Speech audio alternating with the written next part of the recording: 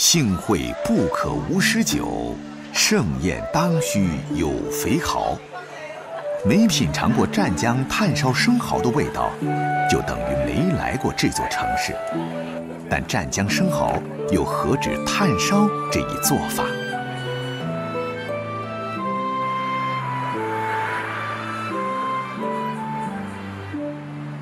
深夜时分，各路口味刁钻的夜食者陆续结束了夜生活的最后序曲。经营夜食店的王志德把最后一桌食客送走了，却没有就此结束一天的忙碌。我哋能咩去話都有個朝頭嚟做佢睇嚟試試，佢拖佢溫度，你要去之後嚟做。可以啊，可以試。對啊，讓佢試試下。你哋係做下個？呢個我啲農人都可以啊，我都加嘅Canton加嘅嗰個成條，路條加成條辣下個農人一個好嘛嘅。食不厭精，快不厭細，这些看似简单的烹调方式，是王志德和后厨反复钻研了2个多月的结果。爱好总能激发人的无限动力，餐饮者总避免不了要与时间赛跑。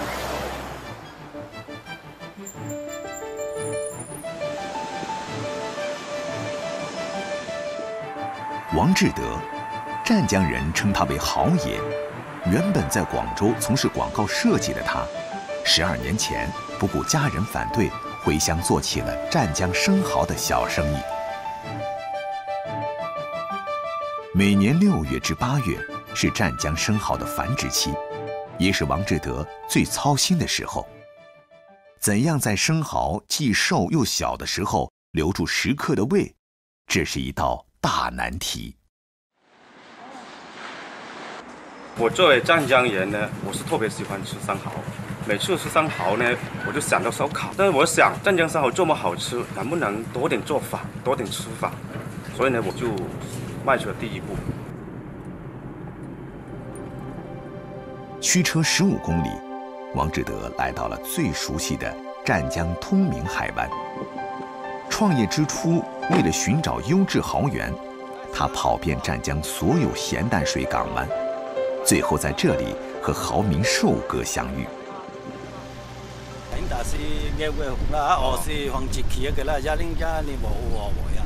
嗱要藤嘅育苗，除咗揾大隻個嗱育苗啫哦。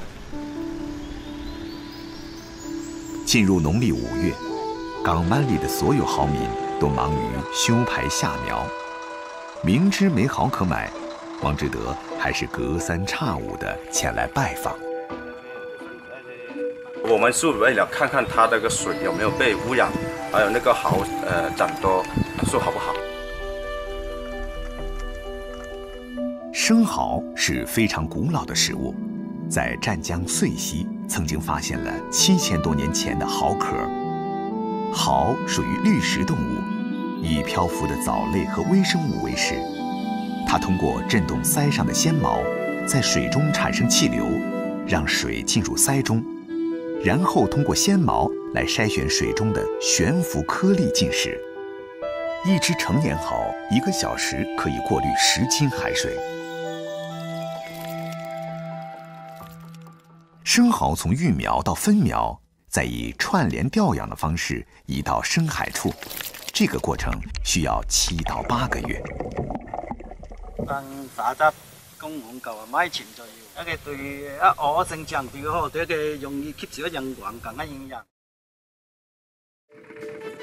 饱食河口、洋流、台风带来的微生物，一只肥美的湛江蚝需要调养2到3年，而一般生蚝1年半到2年左右就可以收成。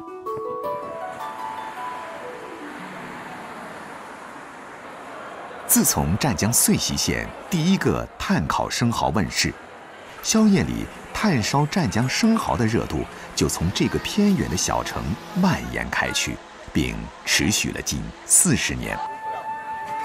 虽有历史，但湛江生蚝一贯被落下了难登大雅之堂的印记。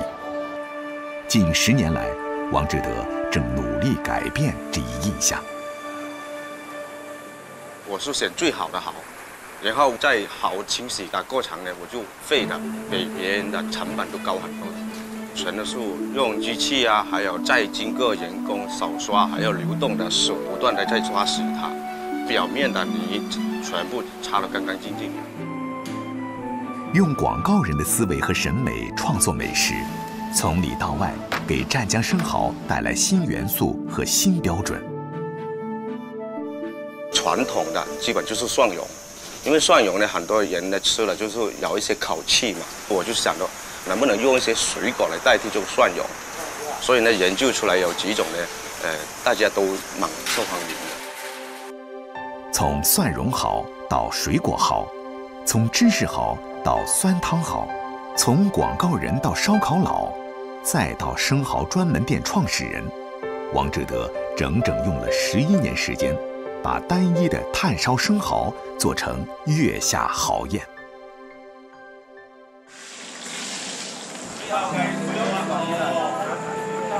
那个水瓜哦，哎呀，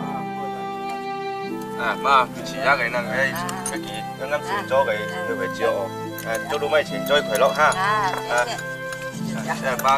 因为热爱，王志德既把开店做蚝当谋生的手段，更是实现内心理想的寄托。在烟火缭绕的日常里，我们看到了宵夜界里新一代的坚持与创新。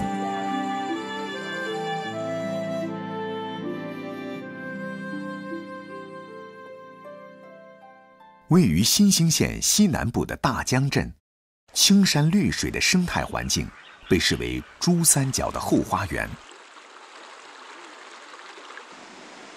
平時都去行山㗎，有時行山中意去河卡下底有冇啲咪咪。在这个后花园长大的吴新林，是大江镇出了名的山人。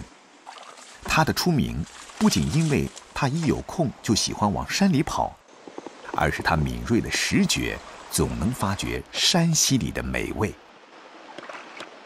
以前呢就梗生活困難啦，7口人，父母兄姊妹，當時梗係食唔飽啦，揾下山乜你講佢先捉下魚、捉下蝦，係咁揾餐。因为要填饱肚子，所以老往山里跑。从前的习惯跑成了如今的爱好，而每次上山，吴新林总会自然而然地带上一包诱饵，把诱饵半遮半掩地铺盖在山溪里的石缝下。有3幾分鐘得㗎，又行出去食嘢咪捉住佢啦。不到10分鐘，小型的山螃蟹沿着诱饵四伏而出。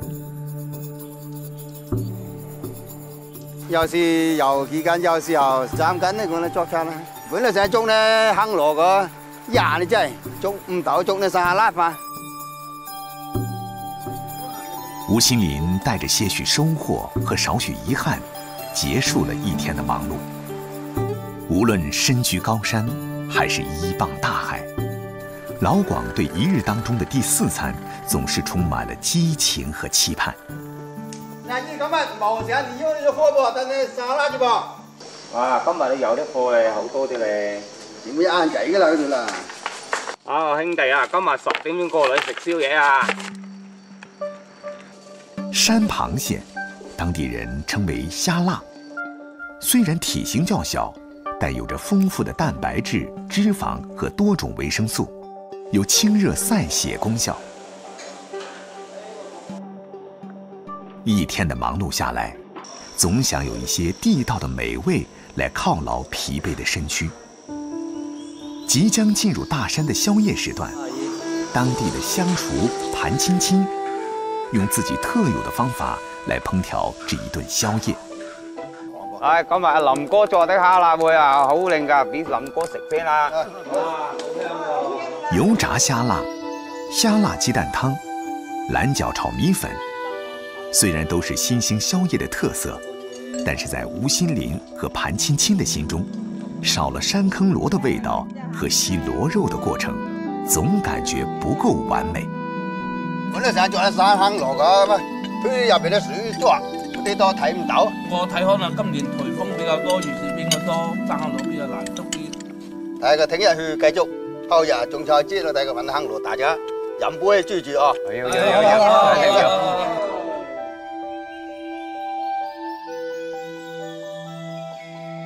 明天就是中秋节了，除了必备的月饼外，新兴人的赏月餐桌上更是少不了鲜味的紫苏炒螺。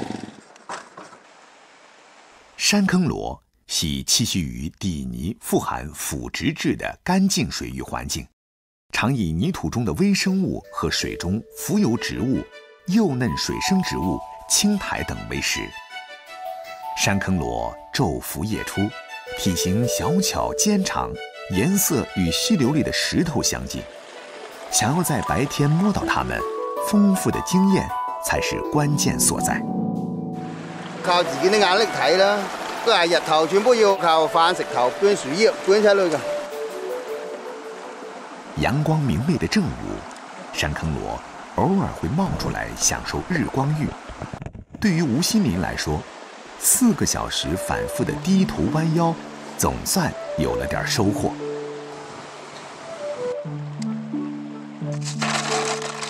用清水隔天靜養，令其吐清雜質，去除泥味兒，是一個不可缺少的過程。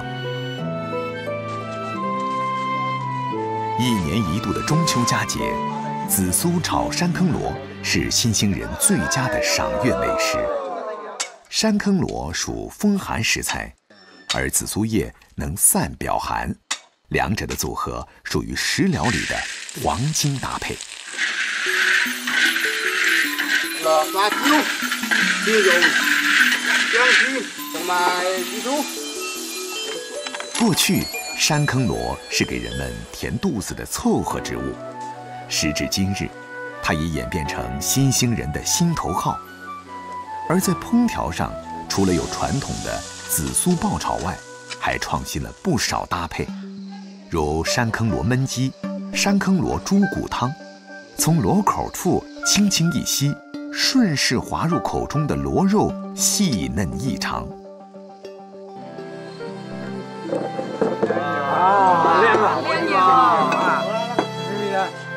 山坑螺不屬於名貴食材，最多只能算是家鄉美味，但每一個新興人都愛它的鮮、爽、香，這也是吳新林向往大山的原因之一。